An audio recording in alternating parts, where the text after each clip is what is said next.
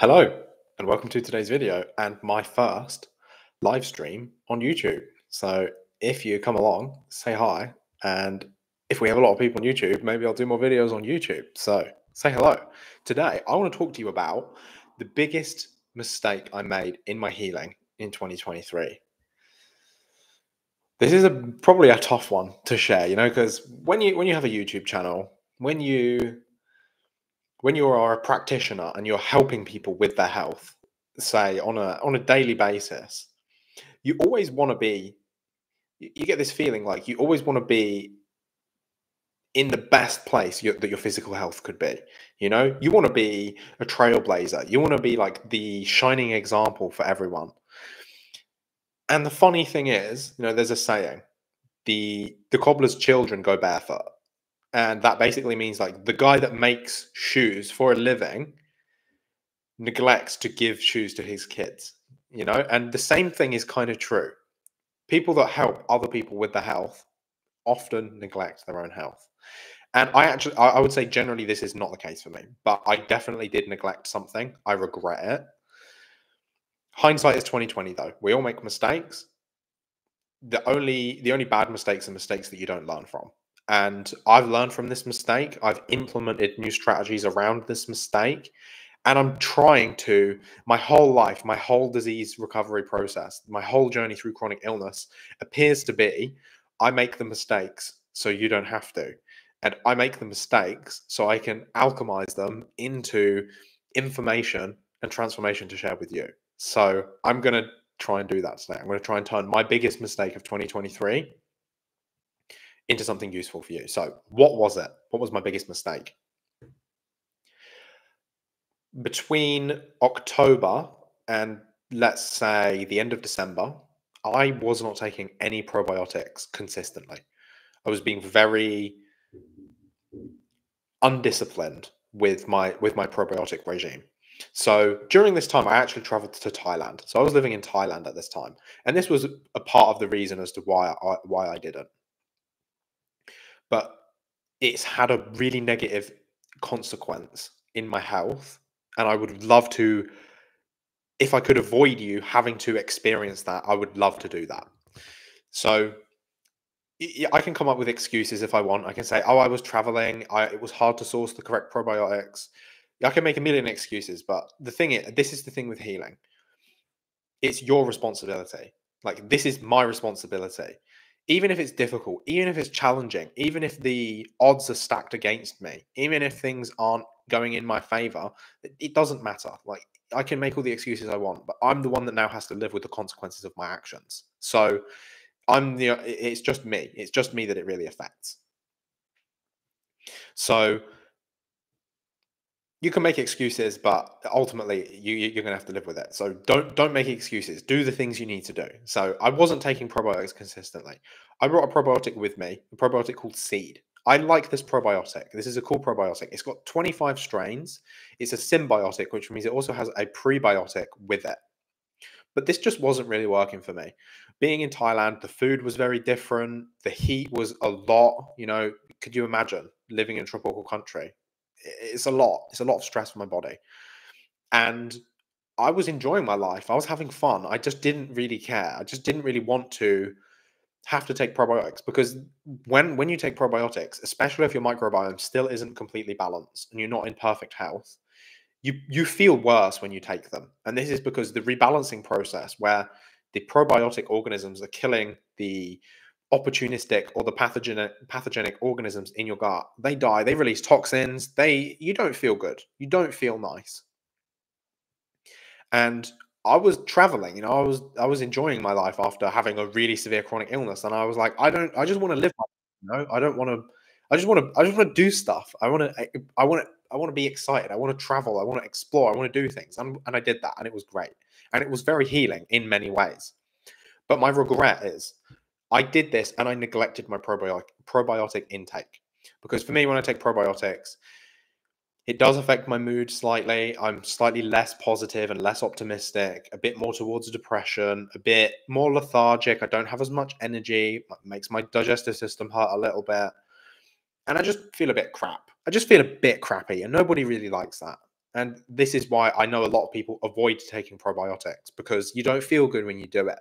The thing is, you need them. You need them. And please learn from my mistake. You need them. The reason they make you feel bad is because you need them. So the people that say, I don't tolerate them, they make me feel bad, I don't like it, like, you're the people that need it the most. You are the person that needs this more than the person that doesn't really feel anything positive or negative. If you feel bad when you take probiotics, you are the person that needs probiotics the most. And it's going to be the hardest for you to take them because you don't feel good when you do it. And it's exactly why I wasn't doing it. I will say it would have been easier if I had access to more probiotics. In Thailand, supplementation is not really a part of the culture. Like they do take care of their health, but they do it in a different way. You know, they're more orientated towards, say, like acupuncture and traditional Chinese medicine, and supplements aren't such a big thing. They did have some things, you know, I got a liposomal glutathione supplement. I got a zinc supplement. They had some things. Probiotics didn't really exist over there. I guess it's because they have a lot of different types of fermented food. So they're like, why do we need that? We don't need it. But again, probiotics make fermented foods can make my stomach hurt a bit as well. So I'm a bit more cautious on those. So I didn't take them. That was my mistake.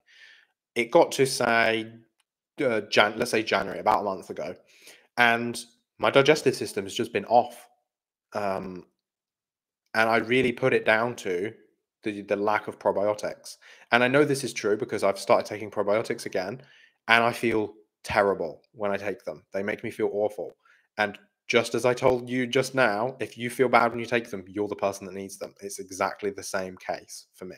I have to taste my own medicine. And I don't like it. I don't like my own advice, but it's the advice that's going to transform my health. I know it. I just know it. I have the experience. This is not the first time I've done this, you know. I've already worked through building my probiotic tolerance before. But you know, when things are going well, you kind of neglect the things that got you there. And now I'm paying the price. So for me, paying the price right now means I've lost a lot of tolerance. I've lost a lot of tolerance to certain foods. So for me, the things that give me the most problem are generally raw foods. So you can think like salads, but especially like raw, like nuts and seeds and things like beans and legumes, and currently garlic. I never had a problem, like, so before, even before this, I still had to be a little bit more cautious with, say, nuts and seeds. You know, I could do 4 Brazil nuts and not have a problem. I could do 10 pistachios and not have a problem. And especially if I would prepare them properly, you know, if I would soak and sprout them, I'd be okay. I can remember eating 2 tablespoons of chia seeds, no issue. But right now, if I do that, I feel really bad. For me, it really affects the motility in my digestive system. I really find that I feel like the motility in my small intestine doesn't work very well. It can't move the food through. It just kind of backs everything up. And it feels like pressure. It feels like a fullness. And it just doesn't feel right. And I know something is wrong. I don't think this is purely physical. I think there are other layers to this. And I'll talk about these. This could be interesting for you. But I really think the probiotics missing out on the probiotics had a profoundly negative impact. So I've added some back in. I've added in, so what I'm playing with right now is some soil-based organisms. And if you've watched some of my other videos, you might be thinking, what are you talking about? You don't talk about soil-based organisms. Why are you doing that? Why would you tell us to do something and then go and do something different yourself? Thing is, I'm a guinea pig. I like to experiment on myself because I like to figure things out so then I can find the best results and then I can share them with you as well. The only way that you do this, and like this is again one of these like core principles, these like harsh truths of healing, is it is a trial and error process. You can have a million, you can have hundreds of millions, you can do the best functional testing on the planet, you can work with the best practitioner. It still comes down to trial and error most of the time. That is just the reality of this process. It's trial and error. And you have to try things and you have to do the wrong things to find the right things. So I am now seeing this as an opportunity to embark on a new chapter where I'm going to learn even more about gut health. You know, I'm still in a place where I have so much tolerance to foods that I could never have imagined. Having been on a restrictive diet of 5 foods for 5 years, And now I can eat gluten and I don't have any problems. I can eat dairy without a single issue. I used to have severe histamine intolerance. I can literally eat as much histamine as I want. I can eat yogurt followed by fermented meat. Over here, I'm in Portugal right now.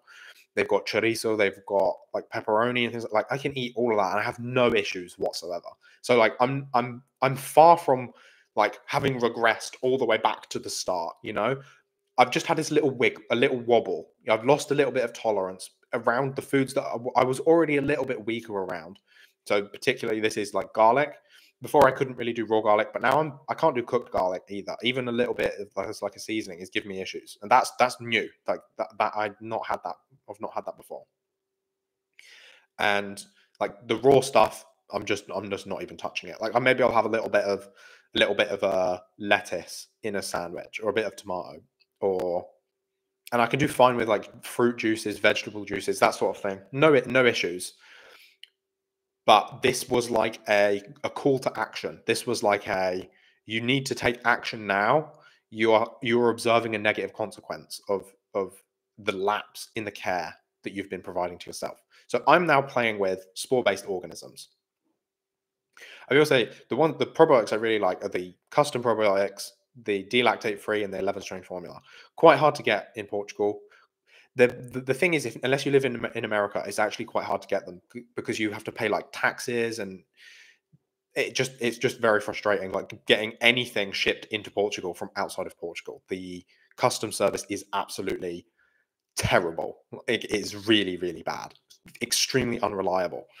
So I got some from my brother was actually trying some, and he said they were working really well for him. And I thought, oh, I'll give them a shot as well. So what I'm currently trying is a brand called Youth and Earth, and these are soil-based organisms.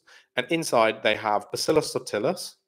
So if you read it, it's actually subtilis, but you don't pronounce the B. It's a silent B. So it's Bacillus subtilis, Bacillus clausii, and there was one more, Bacillus coagulans. These are spore-based organisms.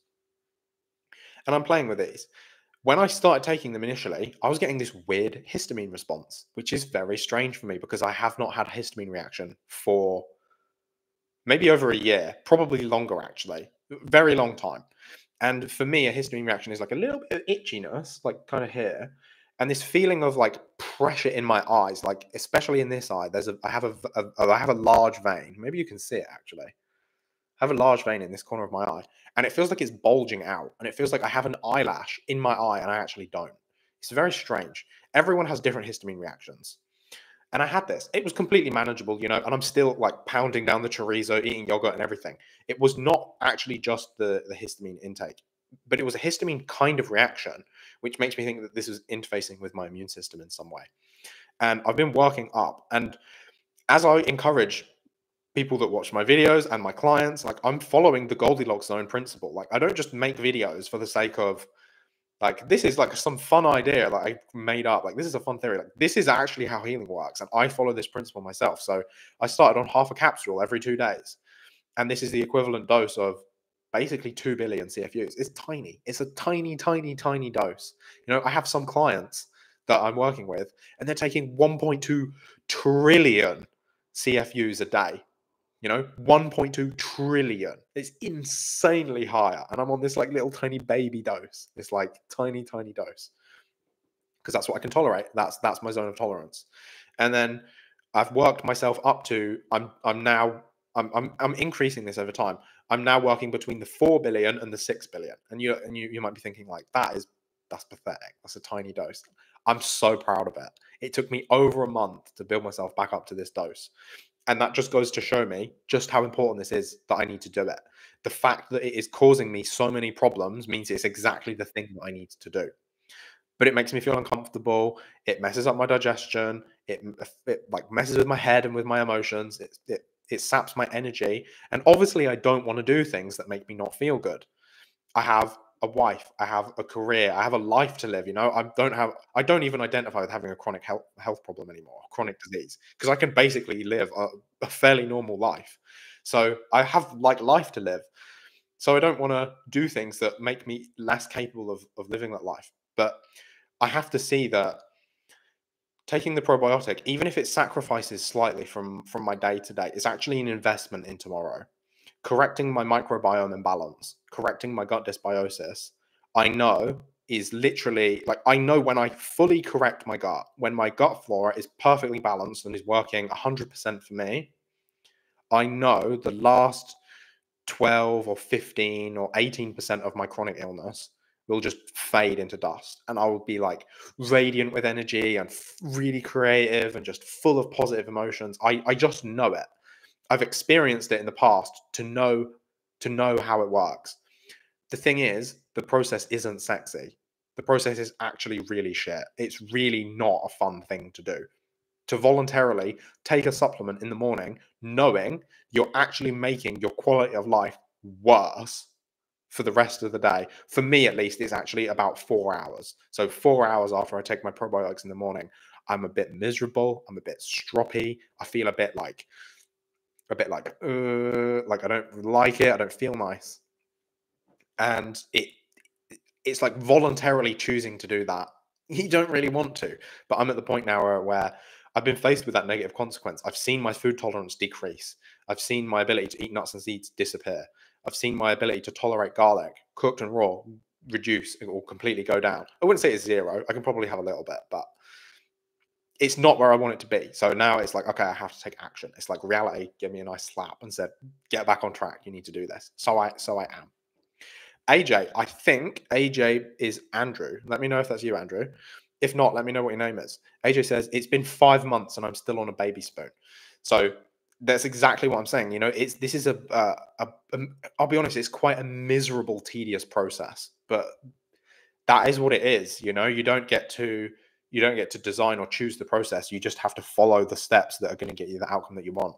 So for context, one baby spoon is approximately 25 billion CFUs. So even that dose, you're looking at doing a dose right now that's about 5 or 6 times higher than what I'm able to tolerate, you know, just to give you some context. So although I will say I have found that, so obviously I'm still in my research and development. Well, that's like maybe the scientific, like, oh, I'm doing my research and development.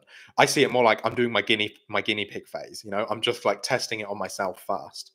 And when I know a little bit more about the differences, you know, I'll be making more content about this. But my experiences so far have been that these SBOs at a lower dose seem to be more powerful than the same dose of Lactobacillus and Bifidobacterium. As in, they have more of a provocative effect. They have more of a let's say like stimulating or facilitating a Herxheimer reaction. They seem to be a little bit more aggressive. They seem to be a little bit more disruptive to the microbiome. And I think that can be a good thing and that can be a bad thing. I'm not sure about how to use these around things like histamine intolerance in say like in my clients yet. I don't have the experience with this. So these are things that I feel like I really need to feel confident about what I'm talking about before I really create videos about things. So that's why you're not seeing this content out there yet, because I only really like to post videos about things that I am certain of. You know, when I'm making a video, although it isn't medical advice, I know that this is influencing the decisions that you make in your healing process. You know, you're going to spend money on different things. You're going to pursue different courses of action. You're going to do something with what I have said. And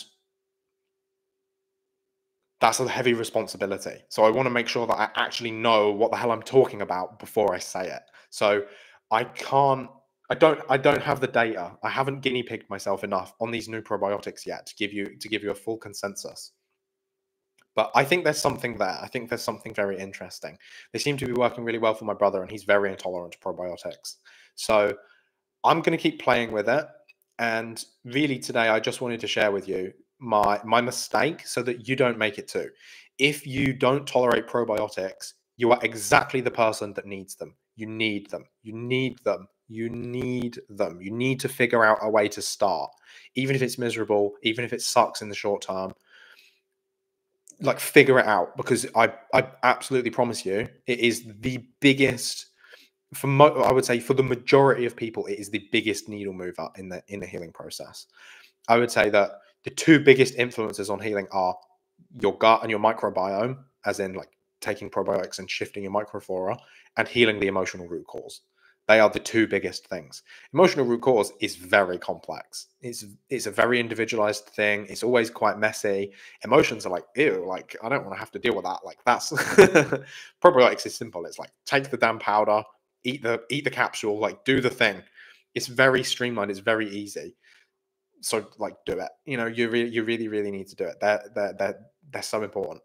If you're taking like big doses of probiotics and you don't really feel worse for it, first of all, I'm extremely envious of you. I'm extremely envious. I'm very jealous of your position, because having your microbiome working for you is you're so fortunate that you're in that position. I'm not saying you're lucky, because you probably worked really hard to get there, but you're fortunate. You're in a good spot. You still need to take them. Okay, even if you tolerate them well, you still need to take them. We live in a world now where everything you eat has antibiotics in it. Everything you eat has pesticides on it. Everything you eat is contaminated in some way, and this is hard on your microbiome. So it's just as important. Even if you tolerate them well, you need to keep them. You need to keep those levels high. Keep your microbiome healthy. It is the single biggest thing you'll do to help yourself heal, or to keep yourself healthy. It's your best insurance policy.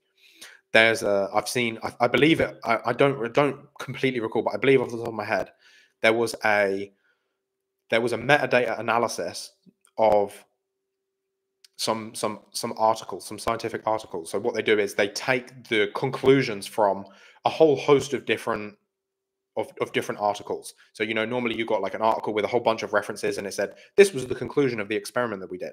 So basically it takes like 160, 180 of these tests, and basically creates a new article based on the data from these tests.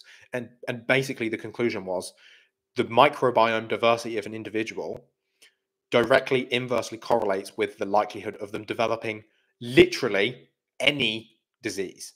So this is non-communicable diseases. So this is heart disease, this is chronic fatigue syndrome, this is autoimmunity. These are like non-infectious diseases.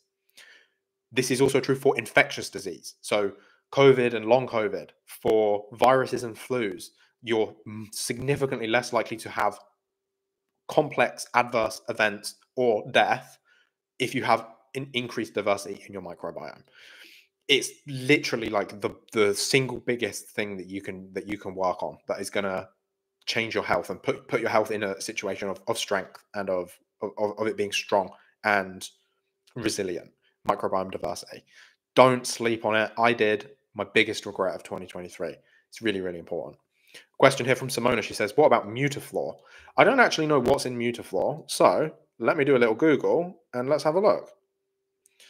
So I've heard of it before. I've heard of Mutaflor, but off the top of my head, I don't know what it is. There are a lot of probiotics out there. Oh yeah, I remember this one. Oh, this is cool. Yeah, Mutaflor is the probiotic E. coli strain. This is really interesting. So this is called the Nissl strain. I believe this was discovered in Germany because many of the soldiers, I think this is World War One. My history isn't great. I think this is World War One time. Many of the soldiers were having diarrhea and like gastrointestinal problems. And this was one of the first probiotics that was ever made. So this is in 1917. This is like a long time ago. And this German doctor isolated this strain of probiotic E. coli and was giving it to the soldiers, and it was resolving their problems. It was resolving their diarrhea. So this is really cool, because this is E. coli. When you hear E. coli, you think food poisoning. You think salmonella. You think I had bad food, or the person at the restaurant didn't wash their hands, or the meat was contaminated, or they did some kind of poor food hygiene. E. coli can actually be a probiotic. And most often, the people who are most susceptible to food poisoning are people that have poor colonies of beneficial E. coli strains in the gut. This is a really cool probiotic. I'd say this is a pretty niche use.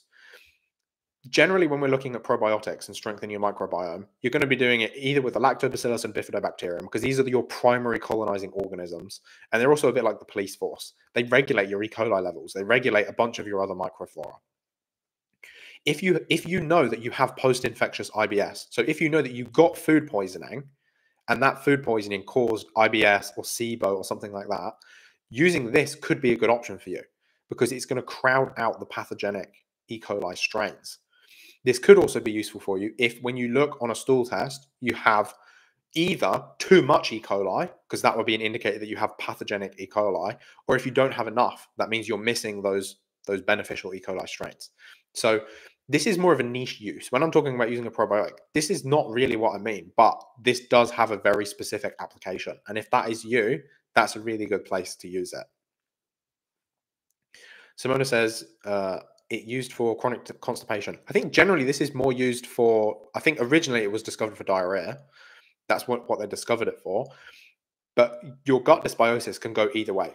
Constipation or diarrhea can both be caused by flora imbalance. If the flora imbalance is that you don't have enough of the correct E. coli strains, you could go either way. It's very possible.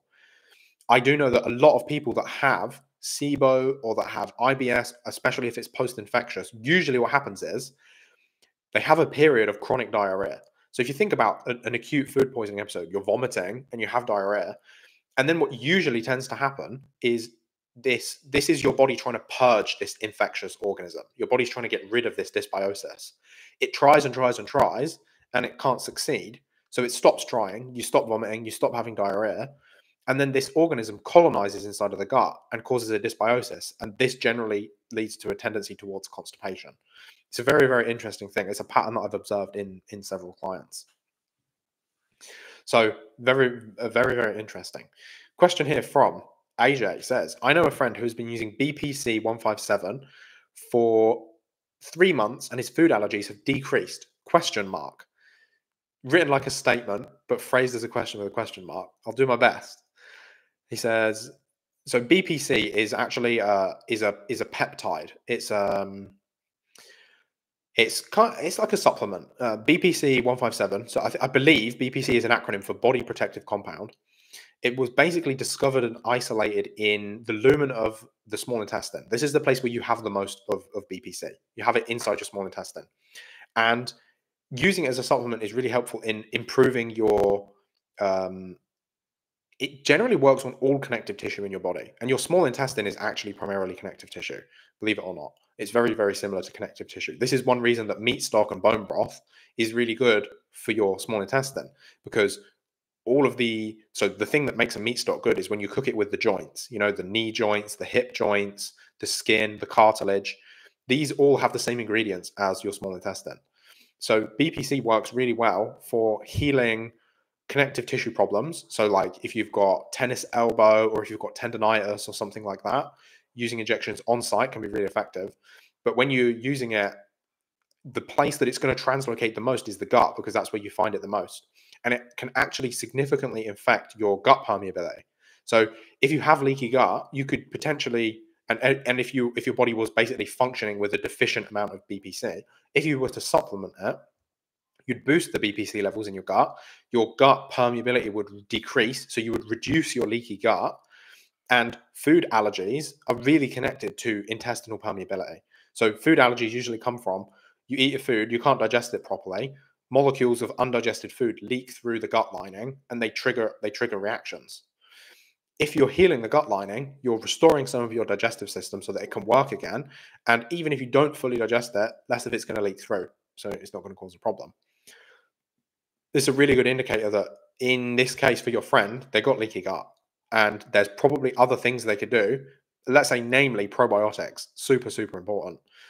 Probiotics are I would say, the most important thing in healing your gut. They might benefit from taking a probiotic. I'd be really interested to hear from you.